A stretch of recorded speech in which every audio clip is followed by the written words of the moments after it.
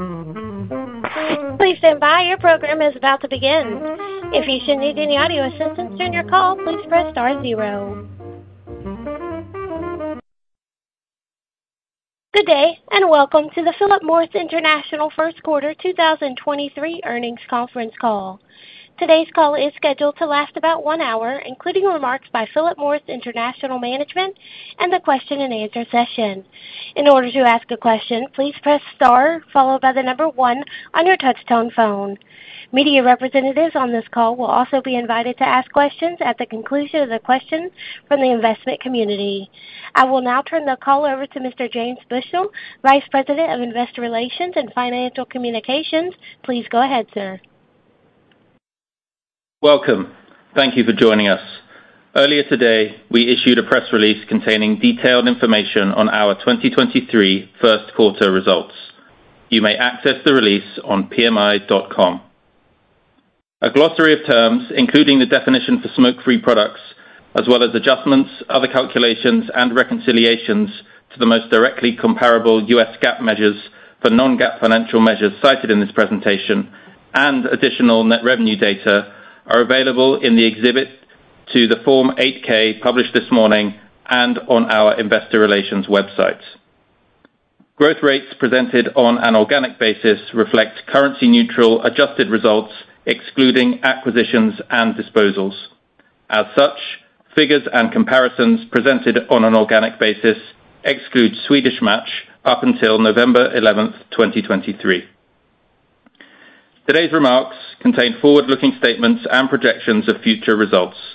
I direct your attention to the forward-looking and cautionary statements disclosure in today's presentation and press release for a review of the various factors that could cause actual results to differ materially from projections or forward-looking statements. It is now my pleasure to introduce Emmanuel Babeau, Chief Financial Officer. Over to you, Emmanuel. Thank you, James, and welcome, everyone. I am pleased to report that Q1 performance exceeded our expectations with strong underlying momentum from IQOS, ZYN, and our combustible business. As mentioned at our full-year earnings in February, we expected this quarter to be the weakest of the year due to a confluence of transitory factors impacting our top and bottom line. In this context, our business delivered robust results, and we look forward with confidence to the remainder of the year. Smoke-free net revenues made up almost 35% of total PMI, despite the impact of adverse timing factors on HTU shipments, with an increasing number of markets crossing the 50% threshold. IQOS continue to deliver strong share and user growth across its geographies, both with the blade version and ILUMA. Where launched, ILUMA's excellent traction with both existing IQOS user and legal age smoker is boosting growth, demonstrating the dynamism and importance of our ongoing innovation. ILUMA's progress is especially notable in the first launch market of Japan, where share growth has accelerated in recent quarters. In combustibles, accelerated pricing across a range of markets helped to deliver robust organic net revenue growth. Swedish Match delivered impressive results with a standout performance from ZYN's +47% US shipments volume growth compared to the first quarter of 2022. Following an encouraging start to the year, we are well set up to deliver strong performance in 2023, including excellent top and bottom line growth for the remainder of the year. Turning to the headline numbers, our Q1 organic net revenues saw robust growth of +3.2% against a very strong prior year quarter with organic growth of +9%. This reflects the continued strength of IQOS and a step up in pricing, but was partially offset by expected HTU inventory movement, which I will come back to. This organic figure does not include the excellent +14% ex-currency top-line growth of Swedish Match, led by ZYN. Our total reported currency neutral net revenue grew by +9.6%, with combined pro forma adjusted net revenue increasing by around +4%, also excluding currency. Our total organic net revenue per unit grew by +4.4%, with strong combustible pricing of +7.4%, partially offset by HTU dynamic in Japan and Germany, which I will come back to momentarily. We delivered Q1 adjusted diluted earnings per share of $1.38, well above our previous expectation. This reflects a strong underlying delivery from our existing operation, excellent Swedish Match performance, and favorable phasing on interest cost. Compared to a record high prior year quarter, and with a number of one-off or accentuated margin headwind from inflation, supply chain efficiency, and timing factors as flagged previously, our adjusted diluted EPS contracted by -4.4%. Let me now walk through the mechanics of our Q1 net revenues. We delivered overall adjusted net revenue growth of +4.6% on an organic shipment volume decline of -1.1%.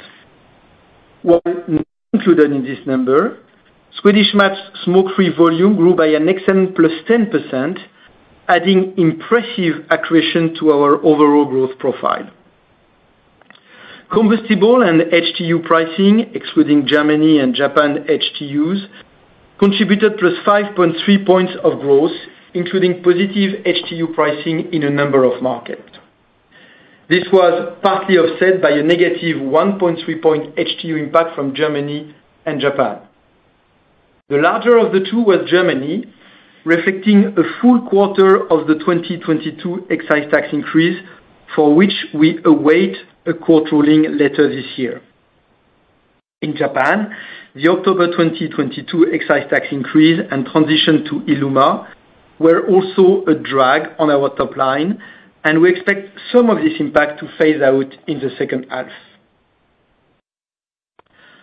While the increasing mix of HTUs in our business at higher net revenue per unit continues to positively impact our performance, lower shipments in Europe this quarter due to wholesaler and distributor inventory movements limited the benefit. This was also the main driver for the difference between our smoke-free organic net revenue growth and HTU shipment volume growth.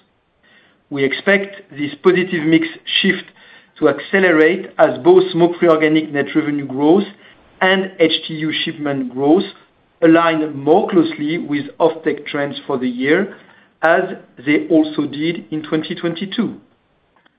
The positive mix impact of HTUs, overall volume growth, and pricing are powerful drivers of our transformation and growth.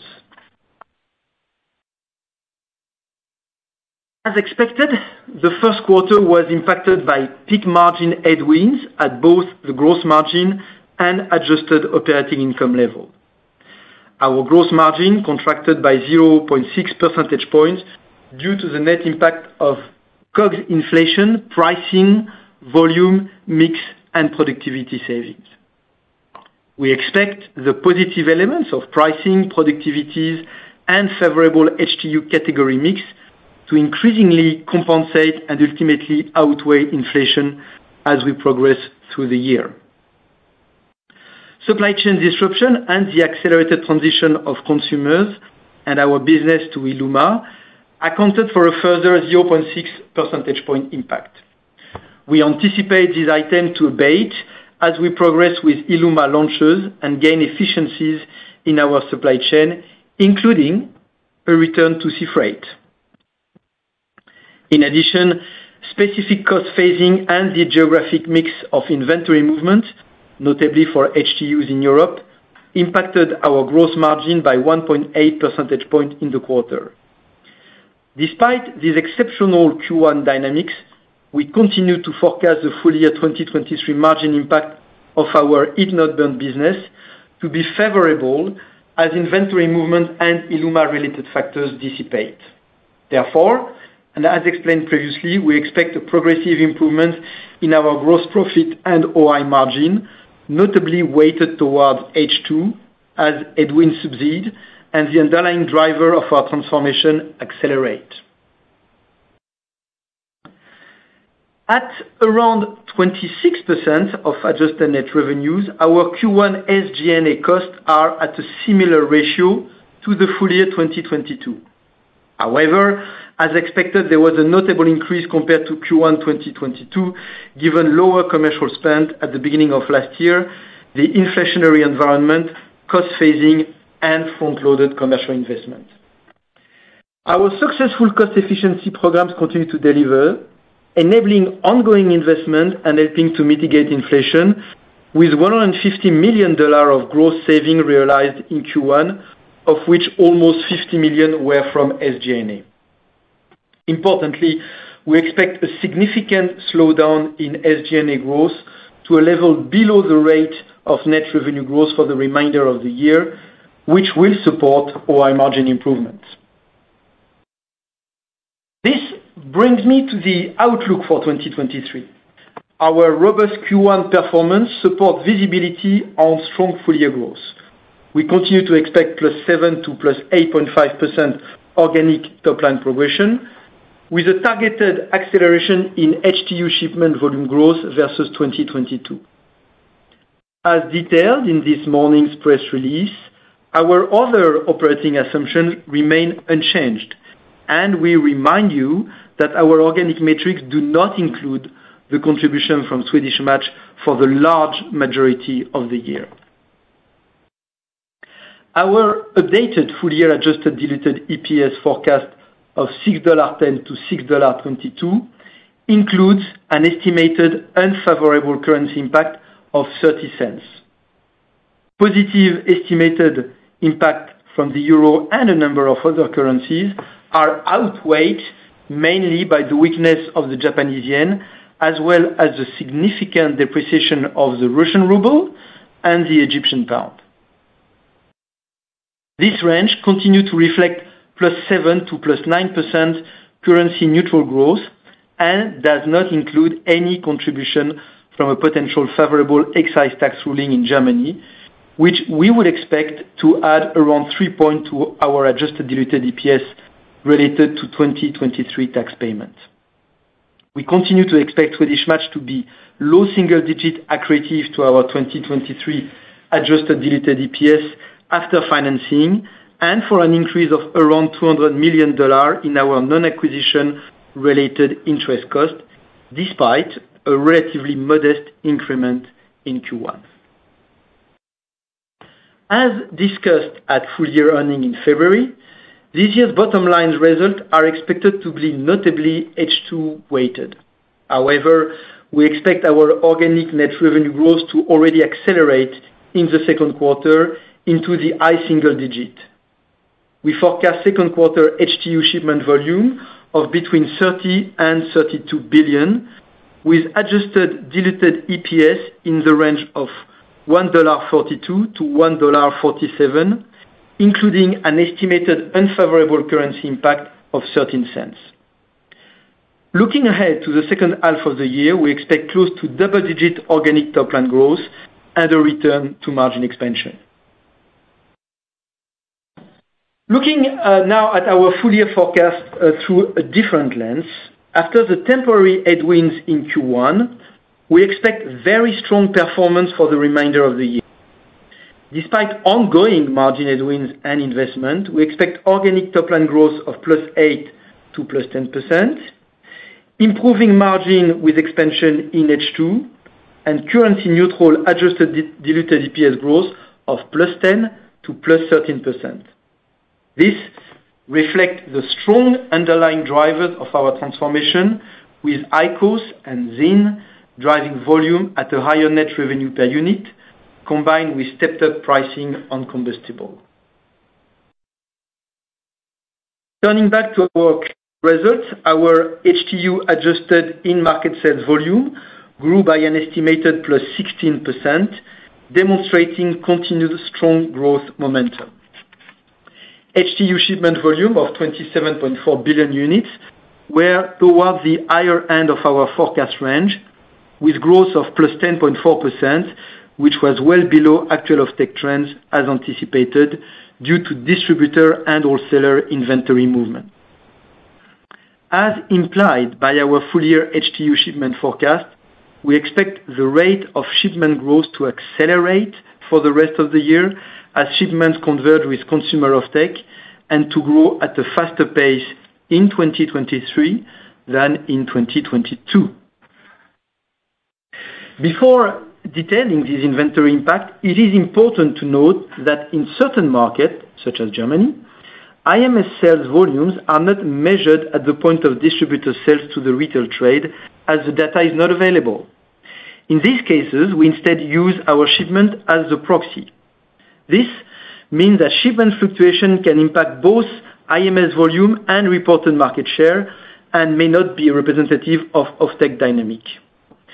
Given the volatility seen over this quarter and from now on, where there is a significant difference between estimated offtake performance and IMS data, we may choose to provide market share metrics based on adjusted IMS to better reflect offtake, where adjustments reflect the total estimated impact of distributor and wholesaler inventory movement.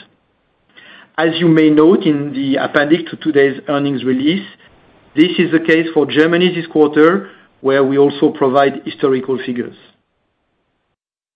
Coming back now to Q1, HTU shipment volume in several European markets were below consumer offtake.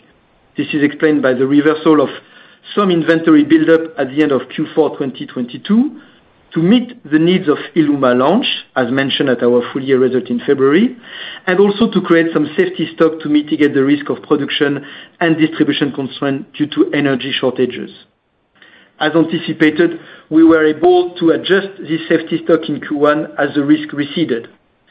We also decreased the level of IQOS blade HTU inventory in several markets to reduce the risk of obsolete stock given the rapid transition to Illuma. Notably impacted markets include Italy and Germany, where underlying market share and offtake trends remain strong. Italian Q1 in-market sales volume grew by +21% compared to the prior year, with market share increasing from 15.4% in Q4 to 17.4% in Q1. In Germany, adjusted Q1 IMS volumes increased over 30% from the prior year, with adjusted market share up from 4.7% in Q4 to 5.3% in Q1. Now, turning back to the overall picture, while total Q1 cigarette and HTU shipment volume declined by -1.1%, our total IMS volumes were essentially stable and grew, excluding total estimated inventory movement. Our cigarette shipments declined by -3.1%, with resilient trends in many markets. The decline includes a notable impact from a high prior year comparison in Japan and the introduction of an abrupt excise tax increase in Pakistan, resulting in an increase in illicit trade and an industry contraction of over 30%. Volumes also declined in the Philippines following industry pricing, with consumer purchasing power facing ongoing pressure. We continue to target stable to positive combined cigarette and HTU shipment volume for the year, following growth in 2021 and 2022. This notably does not include the excellent growth prospect of oral nicotine, for which shipment volume grew by +10% in Q1. Most importantly, the exciting growth combination of IQOS and ZYN presents an unrivaled platform for growth over the coming years. Focusing now on combustible, our portfolio delivered robust Q1 organic net revenue growth of +3%. This reflects strong pricing of +7.4%, with a step up across many markets, including Germany, Indonesia, and the Philippines. With over 80% of planned 2023 combustible pricing implemented or announced, We have good visibility on the full year delivery, although some of the positive Q1 variants reflect earlier pricing compared to 2022. We now forecast a full year variance of +6% to +7%. Our cigarette category share declined by 0.3 percentage point in Q1, which was essentially all attributable to geographic mix as the total industry decline in large volume markets such as the Philippines and Pakistan. The impact of share movements within market was neutral, with gains including Egypt, Poland and Turkey, offset by decline in markets such as Ukraine, the Philippines and Iraq. Importantly, we continue to target a stable category share in 2023 and over time, despite the impact of IQOS cannibalization. Moving now to our smoke-free product, we estimate there were 25.8 million IQOS users as of March 31st.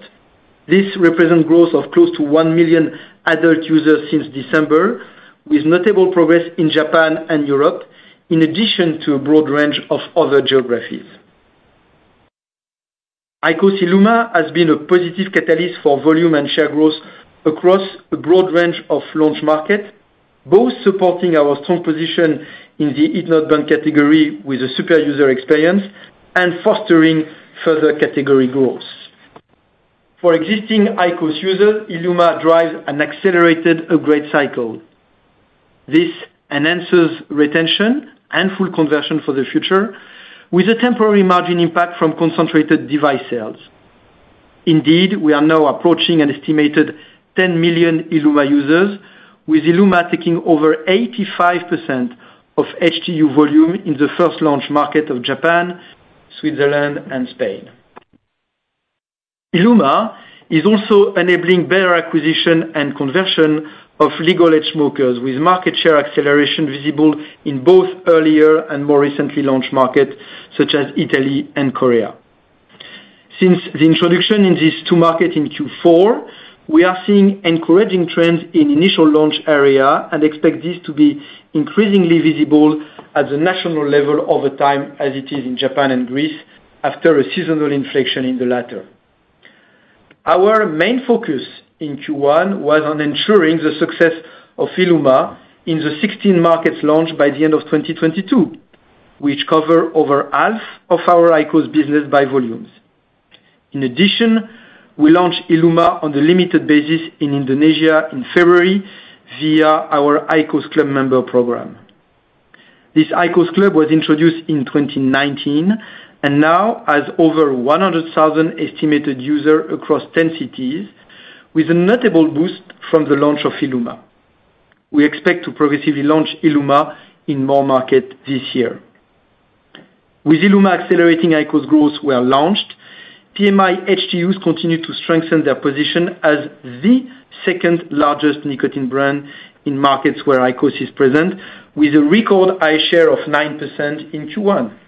Impressively, as of Q1, PMI HTUs are now the number one nicotine brand in 10 markets, with the addition of Italy and Greece during the quarter.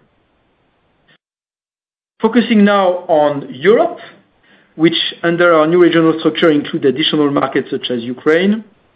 Our first quarter HTU share increased by +1.7 points to reach 9.2% of total cigarette and HTU industry volume, adjusted for estimated wholesaler and distributor inventory movement, such as those I mentioned earlier in Germany and Italy.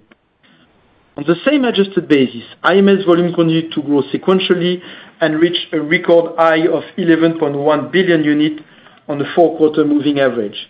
This reflects strong progress across the region. We expect our Europe HTU volume to grow strongly in the remainder of the year, while, as in the past, our quarterly HTU share of market can be impacted by seasonality of cigarette consumption during Q2 and Q3. To give some further color on our standing progress in the region, slide 16 shows a selection of the latest key cities offtake shares. The success of IQOS continue across a diverse range of geographies from Western, Southern, Central and Eastern Europe, including markets with and without ILUMA. Notable standout include Budapest, with over 35% offtake share, as well as Rome and Athens, reaching the high 20s. To my earlier comments, we are very pleased with performance in Germany, where offtake share in Munich surpassed 10% for the first time. We are also encouraged by recent positive regulatory development in Greece, where the Ministry of Health approved a differentiated health claim for heated tobacco product. Greece is the first country outside of the United States that permitted health-related statements following a robust scientific assessment. In Japan, the heat-not-burn category now represents over 35% of total tobacco, with IQOS driving category growth. The acceleration seen in recent quarters continued in Q1. Adjusted total tobacco share for our HTU brands increased by plus 3.4 points to 26.2%, with offtake share surpassing 32% in Tokyo and 30% in Sendai. Adjusted IMS volume again grew sequentially, reaching a record high of 9 billion units on the 4-quarter moving average. Strong performance in Japan further highlight the importance of continuous innovation and a broad consumable portfolio. Our premium price TEREA HTUs and mainstream price Sentia HTUs continue to grow through Q1, strengthening their position as the two largest heat-not-burn brands. We are delighted with the progress in Japan, and as we look forward to further robust volume growth in the coming quarters, we would also like to remind you of the seasonality impact on quarterly share metrics. In addition to strong IQOS gains in developed countries, we continue to see very promising growth in low and middle income markets, which are now approaching 30% of our total HTU volume. This slide highlights a selection of Q1 key city offtake shares across markets in Eastern Europe, the Middle East, Asia, and Latin America. Notable successes include Bulgaria, with Sofia offtake share of over 16%, and Egypt, where offtake share in Cairo reached 7.5%. We also continue to see robust offtake volume growth across these important future markets. Now, moving on to Swedish Match business, which delivered an excellent Q1 performance with currency-neutral net revenue growth of plus 14%, and smoke-free product comprising 77% of total net revenues.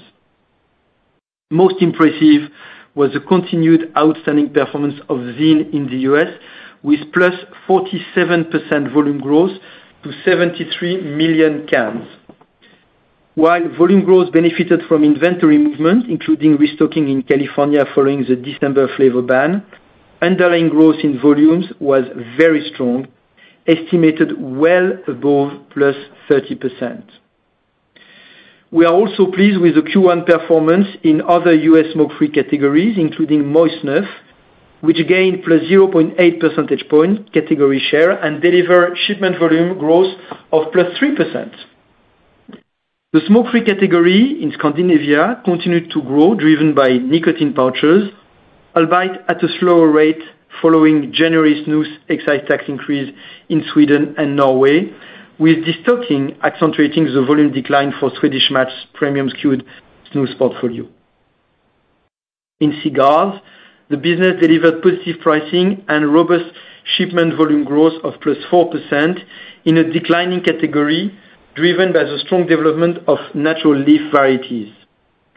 Finally, I would like to congratulate Swedish Match employees for continuing to deliver excellent results as we thoughtfully integrate our activities.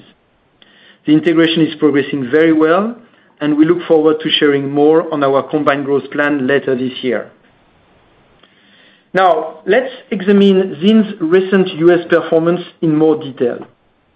Superb progress continued with a record increase in 12-month rolling shipment volume of 23 million cans, which equates to plus 40% growth. Category volume share remained essentially stable despite continued heavy competitive discounting from less premium offerings.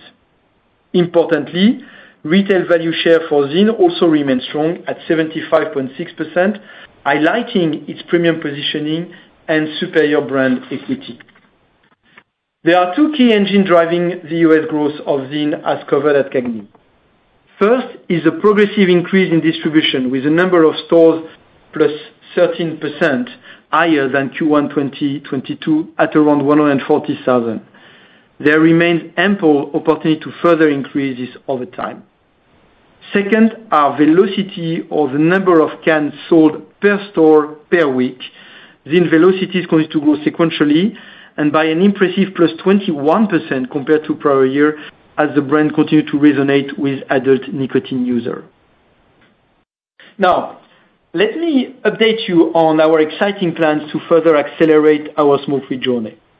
As previously mentioned, the full global rollout of IQOS ILUMA is a major priority. We are on track to make substantial progress this year as HTU manufacturing constraints continue to ease. We continue to work on our IQOS US commercialization plan for launch in Q2 2024, in line with the principle outlined at the recent CAGNY conference. With the benefit of the expertise and commercial tools from launching IQOS successfully in over 70 international markets, and a US market with a clear regulatory framework and the ability to communicate with adult smokers, we remain very positive about the opportunity. Importantly, we believe we can make the necessary investment in the US business, generating additional top-line performance while continuing to deliver strong bottom-line growth for PMI during the investment period. In addition to our premium offerings, we are continuing to focus on Bonds, our latest heat-not-burn innovation that is especially relevant for low and middle-income consumers. Pilot launches in the Philippines and Colombia are progressing well, and we intend to continue taking the learnings from this market before deploying on a wider scale. Another key midterm opportunity from the Swedish Match combination is the international expansion of nicotine pouches, notably with ZYN, the world's leading brand. At CAGNY, I mentioned we are targeting up to 10 launches or relaunches this year as we look to develop the category with adult smokers who value the convenience, specific use occasion, taste, and satisfaction. We expect this to commence in a few markets this summer, including both developed and emerging countries. While staying clearly focused on the heat-not-burn and nicotine pouch category, which present the largest and most accretive growth opportunities, we are adjusting our VEEV e-vapor portfolio approach. We intend to focus on commercializing in select markets and prioritizing profitability given the known category challenges. VEEV One is a new pod-based system providing an enhanced user experience with fully outsourced manufacturing of devices and consumables to optimize cost. VEEV One will replace the current VEEV product, and as a result, we no longer intend to file a PMTA for the former technology. Instead, we will focus our near-term FDA engagement on IQOS and ZYN. We will come back on future e-vapor FDA authorizations in due course. For disposable, the fastest growing e-vapor segment, we are rebranding VEEBA to VEEV now. All of our e-vapor products will now be under the single recognizable brand VEEV for a seamless consumer experience. We will introduce a new VEEV One platform in Canada later this month, and will apply an agile and disciplined approach for further VEEV rollout later this year. Moving to sustainability, I want to first draw your attention to our 2022 integrated report published earlier this month, which outlines the progress we are making towards achieving our purpose and smoke-free future. The report provides a comprehensive run-through of all of our most material sustainability topics. This includes those in focus for investors, such as post-consumer waste, youth access prevention, decarbonization, and our resource allocation towards advancing our smoke-free transformation. In conjunction with the integrated report, we also published an updated ESG KPI protocol, providing even more robust criteria on how we define success and measure ESG performance.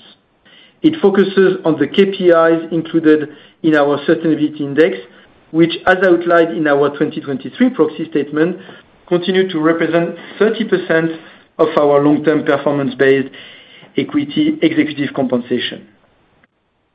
I am also proud to announce that we released our first TCFD report yesterday, which updates and compiles our previous disclosure on how we are implementing the recommendation of the Task Force on Climate-related Financial Disclosures in one document. This will be an important topic for many companies as reporting regulations evolve. Lastly, we are also pleased that following CDP's AAA recognition, PMI was again included in CDP's Supplier Engagement Leaderboard, contributing towards achieving our Scope 3 ambitions. To conclude today's presentation, we are on track for strong performance in 2023 despite margin headwinds. Our underlying growth fundamentals remain strong, and we expect these headwinds to progressively ease through the year. Indeed, we delivered higher than expected Q1 results, which put us on track for the third consecutive year of high single-digit organic net revenue growth. Continued excellent IQOS and ZYN performance further enhances our position as a global smoke-free champion, with leadership position in the largest category of heat-not-burn and the fastest growing category of oral nicotine. We are taking action through pricing in combustible and our cost-saving initiative to recover cost inflation as we progress rapidly toward our ambition to become a majority smoke-free business. Finally, we remain a highly cash-generative business with an unwavering commitment to our progressive dividend policy. We look forward to further rewarding our shareholders as our transformation delivers sustainable growth. Thank you, and we are now extremely happy to answer your questions. Thank you. We will now conduct the question and answer portion of the conference. Again, in order to ask a question or make a comment, please press star key followed by the number 1 on your touch-tone phone. In the interest of fairness of time, we ask that participants keep the maximum of 2 questions each. If time allows, follow-up questions may be taken.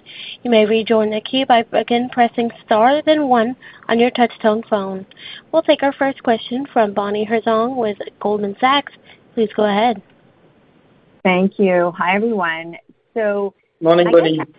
Hi. I guess I have a question on your guidance as it relates to Q2. It does now seem to be a bit lighter, implying a lot more of the growth is now expected to be in the back half. So just, trying to get a sense of how conservative your Q2 guide might be, and then really, Emmanuel, how much visibility and confidence you have that your business really can accelerate and outperform in the second half. Maybe you could highlight for us, some of the key puts and takes that give you this confidence and, maybe where you see the greatest potential upside. Sure. And also this color and effect.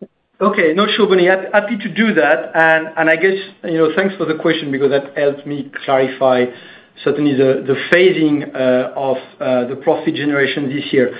I think we're not coming with any different message from what we said back in February. We always said that we would be facing in the first half of the year a number of headwinds on profitability, that there would be some inventory movement playing. We highlighted that, and we clearly said there will be margin improvement coming in the second part of the year. And we are coming today exactly with the same message. We are pleased to have a Q1 that is above our initial expectation. We never gave a guidance until today on Q2, but I think what we are seeing today on Q2 is coming with a lot of positive. We are explaining that we do expect an acceleration of the top line. We are talking about high single-digit growth that we are targeting for the second quarter, and that's, of course, going to be a very nice contribution to the performance in the second quarter. That is highlighting the momentum that we have on the business, that we see behind IQOS, that is not capturing the ZYN growth for the second quarter. So ZYN is just coming in addition to this organic growth. So I think it gives an idea of how nicely up and running and dynamic is our business. Now, in terms of margin, it is true that, again, in Q2, we're going to have a number of headwinds, and notably at the level of the gross margin. So we're going to continue to have a number of impact coming from inflation. This is going to be progressively corrected, but I think you should expect another quarter with a gross margin rate declining in a material manner versus 2022. And then the second part of the year will be showing improvement, again, in line with our initial thoughts. Where I guess you're going to start seeing in terms of margin evolution some more positive impact, this is on the revenue, SG&A to revenue ratio, where we have seen a deterioration in Q1. I'm not saying that we will have SG&A growing at a lower pace than revenue in Q2, but I expect the growth of SG&A in Q2 to be closer to the revenue, and therefore that will weigh less on the operating income margin. But that's really what you should expect in terms of sequence for the year. Again, we expect a very nice acceleration for the top line, just confirming the nice momentum that we are experiencing in the business. And we have this ramp up on the margin that is coming progressively. It's going to show up first at the level of the SG&A on revenue. And in H2, we are expecting, as we said, a better evolution of the gross margin rate. So far, we're just confirming initial expectation. No, that's super helpful. And just sounds like you've got some pretty good visibility. So that's, yeah, definitely helpful. And then I guess just maybe a quick high-level question on, the health of the consumer in sort of your key markets, if you could kind of touch on that for us, and then in the context of that, you've certainly been putting in, stronger combustible cig pricing. So just love to hear a little more color on how the consumer has been responding to those actions and really how confident you are that you're going to be able to continue to push through that pricing for the remainder of the year. Thanks. Yeah, well, I'm not going to say that we don't see any pressure on the consumer in the world. It is quite obvious. And of course, I'm not talking about the US, which maybe could deserve a separate comment. But it is clear that in countries such as the Philippines, for instance, we see some impact on the business coming from purchasing power. I think we see some of that as well in Indonesia. So there are markets where there was already some pressure on purchasing power, possibly leading to some down trading, and that continued to play as we progress through the beginning of 2023. But I have to say that in many markets, we haven't seen clear signs so far. We have to stay very cautious, of course, of pressure on the consumer or massive down trading. We don't see that. The Marlboro market share was a bit down, but I don't think that is clearly reflecting at that stage a pressure on the premium part of our portfolio. And we've been increasing price, as you have seen, in a very significant manner. Of course, competition not immediately or not totally responding to our price increase, that can have an impact on our market share. But I would say so far we have the feeling that in a highly inflationary environment, the consumer is taking as normal and is not seeing as an issue to see also price increase on his tobacco product. All right. Thanks for that color, Emmanuel. Appreciate it. Thank you. Thank you. And we'll take our next question from Gaurav Jain with Barclays. Please go ahead. Hi, good morning, and thank you for taking my questions. So the first question I have is on good morning. So the first question I have is on FX. So in February, you had guided for a 15-cent headwind. Now it is 30 cents. Egyptian pound had depreciated by Jan. And then, yes, yen has gone down a bit, but euro, which is a much bigger currency for you, is up also a bit more than that. So ruble can't be that big, right? Or is it becoming bigger this year versus last year? So could you just help us explain the FX? Yeah, Gaurav. So I think you rightly pointed to the ruble. Actually, if I'm not going to disclose currency by currency, but if you look at the ruble, just the ruble is more than the net impact of 30 cents that today we are anticipating for the year. So I think it shows a very strong impact of the ruble. And the Egyptian pound, continue to devaluate after January. So I'm not sure we had the full impact of the Egyptian pound. And actually, if you cumulate ruble and the Egyptian pound, you have 80% of the net impact of 30 cents. It's a net impact, don't get me wrong, because you have also the yen that is quite negative, and then you have the euro and a number of other categories that is positive. But I think with the ruble and the Egyptian pound, you have a pretty good explanation of the net impact. I hope it's helpful. Okay, sure. Thank you. And second, the U.S. cigarette volumes industry level are quite weak, -9. And I'm looking at, the European data that you shared. It is industry volumes are flat on what were already very strong comps. And, the reasons what are being mentioned for the U.S. industry weakness, which is macro, weak consumer, stimulus payments going off, disposable e-cigarette growth, I could apply the same logic to EU consumer, EU smoker, and still the volumes are so much better than trend. So can you explain, why are the US smoker and EU smoker, why are they behaving so differently? Gaurav, I cannot, and I will have to confess that I'm not the greatest specialist of the US consumer for combustible cigarettes. So I won't dare myself to give an analysis. I think it's in line with my previous comment on the fact that so far we've been a pretty good resistance from the consumer to seeing price increase and coping with inflation in Europe. I'm not able to tell you why there is a difference here. We know that the social model in Europe is different. You may have some more protection, some more safety nets, that are playing and maybe limiting the impact of inflation. There was maybe more compensation, given from various governments on trying to fight against energy price increase and sometimes compensating of agricultural product inflation across a number of geographies. So that can be one element to explain why the European consumer is resisting better. But I'm not going to pretend that I have the perfect answers to your question. Okay, thank you so much. Thank you. And we'll take our next question from Pamela Kaufman with Morgan Stanley. Please go ahead. Hi, good morning. Morning, Pamela. I was hoping that you could elaborate a bit more on your SG&A investment for this year.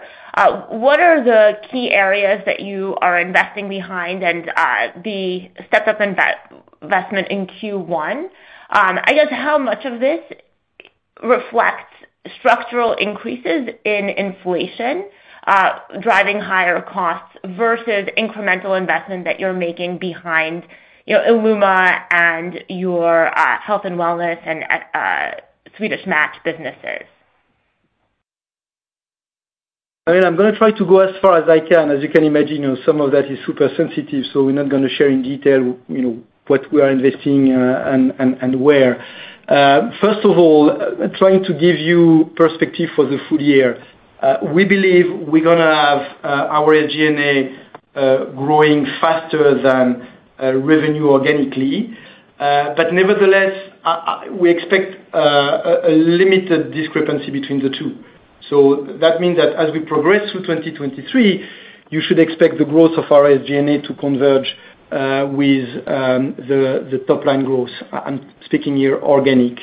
And Q1 is really, I would say, impacted by a number of one-off, both, by the way, on the basis of comparison. If you look at our Q1, Q2, Q3, Q4 numbers last year, sequentially, you will see that Q1 was very low, both because we did not invest at the same moment of the year, so there is a phasing in investment, and also because there was some one-off positive last year. So don't take Q1 as a reference. Having said that, we are facing inflation, of course, in our SG&A. It's a lot of people cost, and of course, we are increasing salaries. But we are also indeed generating some efficiency. So that is giving us some leeway to invest on our priority. It's about, of course, commercial investment on our priority, as you can expect. So it's everything on marketing, commercial to boost IQOS. That is, of course, a big driver. It is investment that we are making to prepare the US. We talk about the investment that we are making in wellness and healthcare. We continue to innovate a lot. We have innovation in the pipe for all our smoke-free product, and of course, that is also having some impact. So that is really what is driving this growth. And we continue to see as important this capacity that we have to cope with inflation, to invest for the future, and at the same time to have an SG&A evolution that, thanks to the dynamism of the business, is allowing us to still generate nice operating income and net profit growth. That's what I can share with you. Okay, thank you.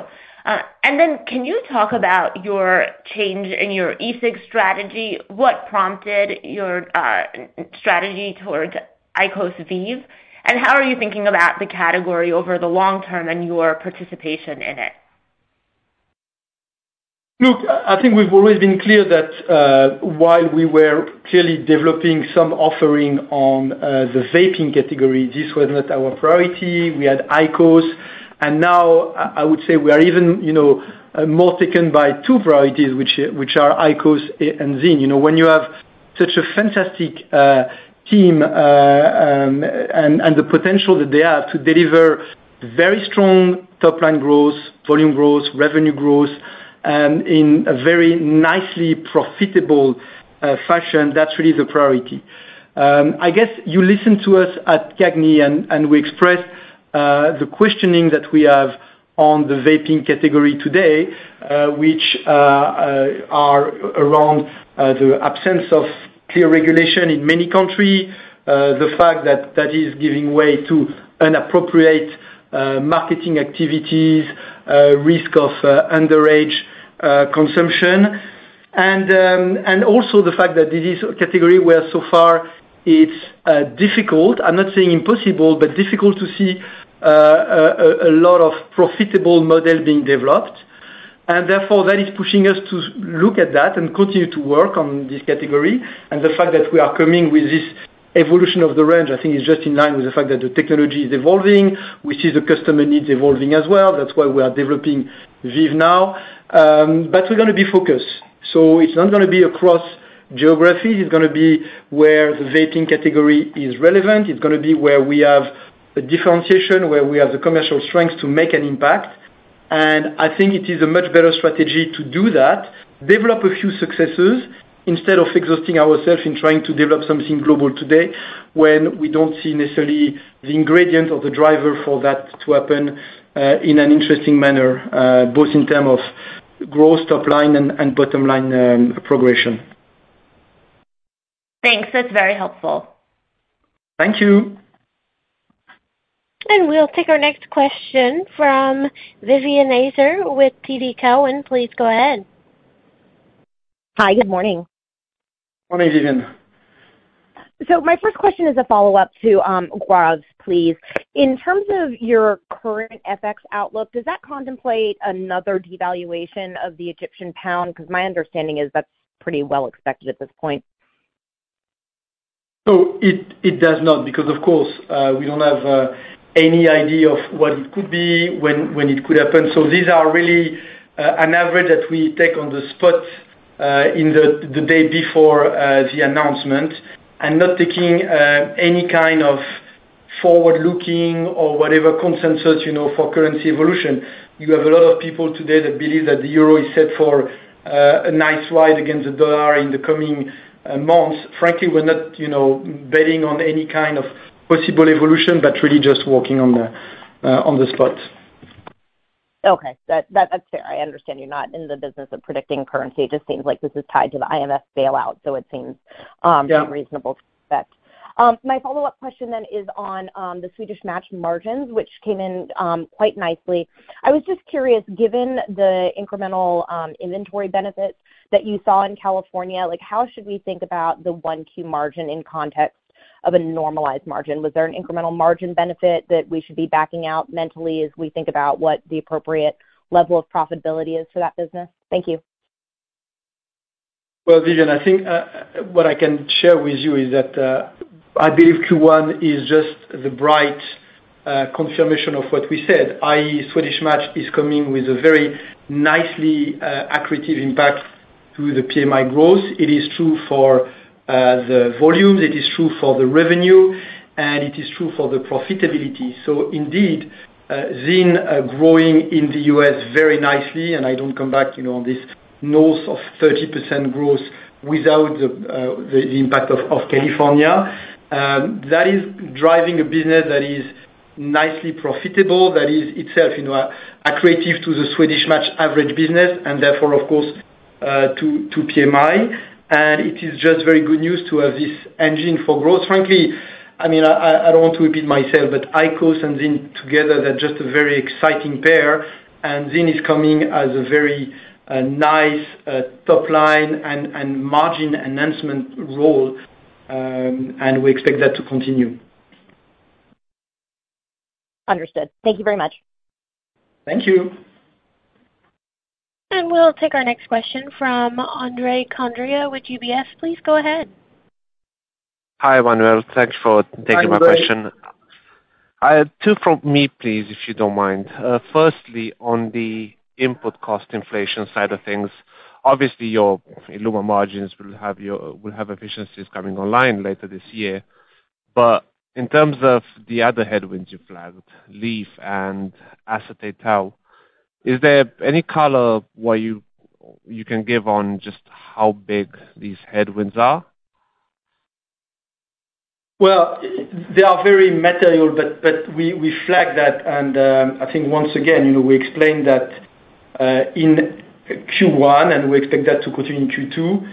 This big increase in energy price, leaf price, acetate tow is going to be the biggest driver for the pressure on the gross margin. Now, as we enter the second half of the year, and notably towards the end of the year, we believe that these elements will be, first of all, we'll be facing comps already with some of the bad news in H2. So, of course, the period-on-period comparison will be, of course, easier. And then we keep working on productivity. We may keep working on our COGS, to see all optimization. So this negative pressure, I'm not saying it's going to disappear, but it's going to ease versus what we are experiencing in H1. But I would expect in Q2 the pressure to remain very strong at that level. That's very clear. Thank you. And my second question is a bit more long-term. Obviously, we saw one of your peers come out with a new product at their Investor Day for the nicotine pouch space for the US. And at the same time, your other peer is bringing their European product in. Is there scope for a similar innovation for ZYN, given the criticism, well, rather the drawback it has, that it being a much drier product versus the European counterparts? Yeah. I believe that with Swedish Match, we have the biggest specialist, super focused, knowledgeable player of the oral nicotine category. So we've been adding to that amazing skill, the 13. You may remember that we bought this company that is specialized in formulation of product, some of them including nicotine, and that can also come with very nice innovation in the form factor. So you should expect us, of course, don't expect me to come now with detail, but you should certainly expect us to come with nice innovation. There is certainly the appetite in some area from the consumer to try new things, new reduced-risk product, to develop this oral nicotine category in other spaces. Probably the consumer doesn't know as well what can be done, so it's for us, it's our duty to come and make some proposal. But I guess you can expect us, and I think we've demonstrated that PMI and now PMI plus Swedish Match to be leading innovation in this category as well in the future. Fantastic. Thank you very much. Thank you. And we'll take our next question from Matt Smith with Stifel. Please go ahead. Hi, thank you for the question. Hi, Matt. The incremental number of IQOS users stepped up in the first quarter to about 900 million additional users on a sequential basis. Can you provide more details regarding the favorable conversion trends you've seen behind ILUMA? And should we expect IQOS user growth to accelerate in the second half as ILUMA capacity improves and you expand the geographical footprint of the product? Thank you. So yes, we are close to 1 million additional IQOS user in Q1. It's a nice number. It's not something that we cannot beat. I think that there is a possibility to further accelerate as we continue in Q2 and beyond. But first of all, I would like to have a few words of cautiousness. It's not a scientific number. That's an estimate, and that can have some variation depending on a number of elements. But I think directionally it is correct, and I think it shows the very strong momentum of IQOS. It is confirmed, of course, by the consumer offtake that we've been describing. It is clear that ILUMA is helping this conversion. So what we see with ILUMA is a higher capacity to convince smokers because it is a more seamless experience. There is no cleaning. It is mimicking even closer the ritual of the combustible cigarette. The overall experience is more satisfying, so the abandonment rate is lower. And of course, we talk about net user acquisition, so that is also helping. We have very nice progression of the consumer satisfaction in all countries. That is, I guess, probably supporting the lower abandonment. So it is clear that the more we go for ILUMA, the more we are in the capacity to accelerate conversion. Japan, I think, we're coming with a number in Japan, and you can build the historic. I think Japan is providing a lot of interesting information because it took some time. The acceleration that we have since Q3 in Japan is quite spectacular, frankly, and probably goes beyond our expectation. But it shows that ILUMA is probably, gradually getting traction with, I don't know, it's a word of mouth, but the consumer is realizing that this is making a big impact. And frankly, the acceleration of the market share to north of 26%, and I'm not talking about here Tokyo, but average Japanese market share is a significant acceleration. It started in Q4, but it accelerated, and it's 1 year after the launch. So it shows that not everything is happening in the first quarter of the launch. I think we're showing a number of charts here showing that. And that bodes well for a nice ramp-up, in the coming quarters, as not only do we have to start, to launch ILUMA in a number of countries, but we know that this positive effect will spread over the coming quarters. So we take that as a nice driver for user acquisition growth in the coming quarters. Yes, thank you for that detail. And a follow-up on a comment you mentioned on the call about maintaining profit growth in the U.S. as you launch IQOS. Can you talk about the investment needs in the U.S. to support commercialization and how the $75 million or so of investment here in 2023 begins to build out the infrastructure necessary for a broader IQOS launch? Yeah, well, that's the additional investment, but of course we are already starting with some investment in the U.S. We'll come at the time of the Investor Day in September with detailed plan on how we intend to grow IQOS in the U.S. And at that time, of course, we share much more color on the level of investment that we believe is going to be necessary. I think the important message, because we have a lot of questions here, is the fact that, yes, of course, in order to express what we think is a great potential of IQOS in the U.S., investment will be needed. By the way, we've been investing, to build this phenomenal business for IQOS in Japan and Europe. We've been investing. It didn't come by chance. So we will invest in the U.S. But what we are seeing is that given the growth momentum that we have in the business, we think that investing in the U.S. behind IQOS will first of all provide even more momentum on the top line, and that we can absorb this investment while continuing to grow the bottom line very nicely. We're not ready to compromise on bottom line growth because of investment that we need to make in the U.S. If I want to repeat something that I said already, I think the question mark will be, what is the differential that we can generate between top line growth and bottom line growth? Remember, the last algorithm was 5 and 9, above 5, above 9. Well, if we increase more than 5% the growth rate perspective, it doesn't mean that we're going to keep 4 points of difference between top line growth and bottom line growth. That's the sense of the comments. I hope it's helpful. Very helpful. Thank you very much. Thank you. And we'll take our next question from Jared Dingus with JP Morgan. Please go ahead.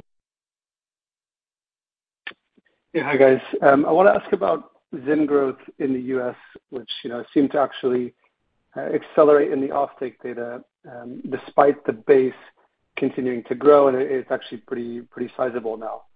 Do you think there's any benefit there from the investments that you started to make as part of your IQOS preparations in terms of building out maybe a sales network? Or are you also increasing SG&A investments in ZYN alone? I'm just thinking of this in the context of the brand's getting bigger. We're seeing the cigarette data has clearly been very weak, but yet the brand continues to do very well. So just trying to understand what's maybe driving that. Thanks, Jared, for the question. Well, first of all, we are of course extremely pleased with the performance of ZYN in the US, and I want to pay a tribute to the work that the team is doing there, which is absolutely fantastic. No, I don't think that there is yet a sizable impact coming from our investment in the US. I think it's being developed on the merit of the great commercial plan and action. The brand has amazing traction. I think that it's extremely highly regarded by the consumer, premium brand, very nice franchise.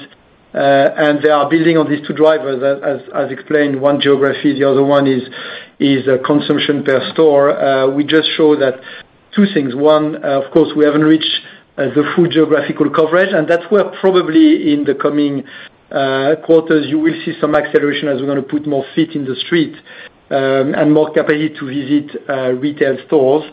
And the other thing is that there is a growing knowledge, understanding, and appetite for the category and for ZYN that epitomize the category, and that's what we are seeing. So far, no really increased investment beyond the natural increase. When you have such a nice growth, of course, you increase investment year on year. So we do increase investment in the US, but nothing kind of at that stage accelerated plan, and not yet impact coming from investment on IQOS. That should come in the future. Perfect. Thank you. Thank you. And we'll take our final question from Priya Ohri-Gupta with Barclays. Please go ahead. Hello, and thanks for squeezing me in. Emmanuel, I was hoping that we could touch on your cash flow performance in the quarter a little bit. It sounds like the weakness was somewhat related to timing factors, because 1Q is seasonally your weakest. But if you could just walk us through sort of what the drivers for that negative cash flow from operations figure were, that would be helpful. Yeah, absolutely. So indeed, Q1 has not been great in terms of cash flow performance, but that was, again, expected. That is linked with the timing of shipment, excise duty payment, and some of the working capital. And there was nothing surprising. I mean, I would have preferred to see higher operating cash generation in Q1, but that was expected. And we are absolutely confirming the objective for the year of an operating cash flow between $10 to $11 billion. Okay, thank you. And then just a housekeeping item. Can you give us the pro forma leverage, including the benefit of Swedish Match for a full year versus the reported numbers that were in the release? No, I don't think it was in the release. I don't know whether we'll communicate that, but I mean, you can come to us. I'm not sure to understand fully what your question, because I think you have the data to calculate things, but you can come back to us and we'll see whether we can show where the information is available. Sure. I think that the sequential increase in leverage, if you put in a full year's benefit of Swedish Match, is closer to about 0.2 of a turn versus sort of the slightly higher figure that was reported. Is that directionally right? No, I think you are alluding to the fact that we concluded 2022 saying, well, we are around 2.9 times, but of course that would be lower and significantly lower, and maybe about what you are saying here, if you were to take the full year of Swedish Match. Okay, perfect. Thank you so much. You're most welcome. All right. And there are no further questions at this time. I'll turn the call back over to the management team for any closing remarks. Thank you all for joining today. That concludes our call. If you have any follow-up questions, please